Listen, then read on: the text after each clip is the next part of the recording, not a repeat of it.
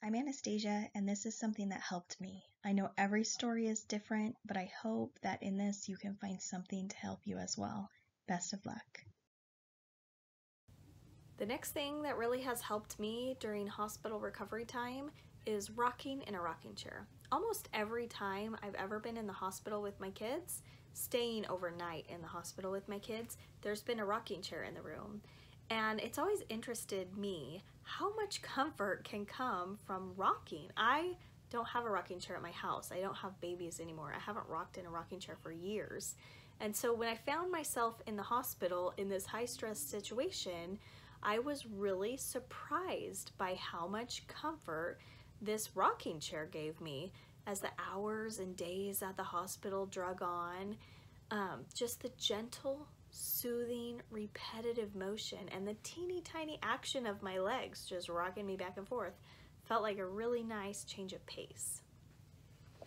So if you're in the hospital and they have a rocking chair, try one out.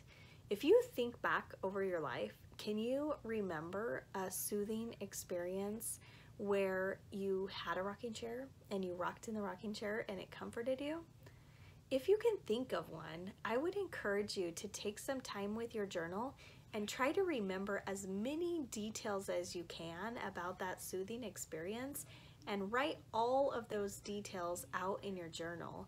As you go through the experience of trying to remember all of the details and writing them out, I hope that you'll feel some of the calm that you had in that moment when you really had the calming experience. So if not rocking in a rocking chair, if you never had one or never been rocked or can't think of a single time that that ever was a thing, that's okay. Just think of something else in your life that you feel is a very relaxing and soothing experience.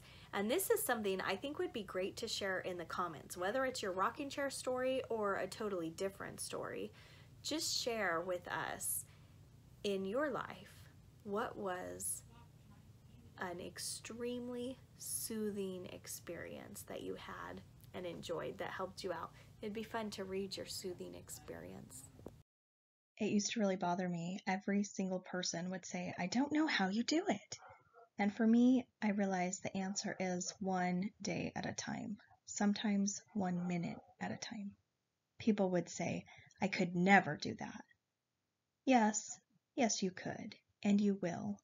The journey is long and bumpy, but keep taking those tiny steps, and you can do this. I promise. Whatever is standing in front of you today, you can get through it.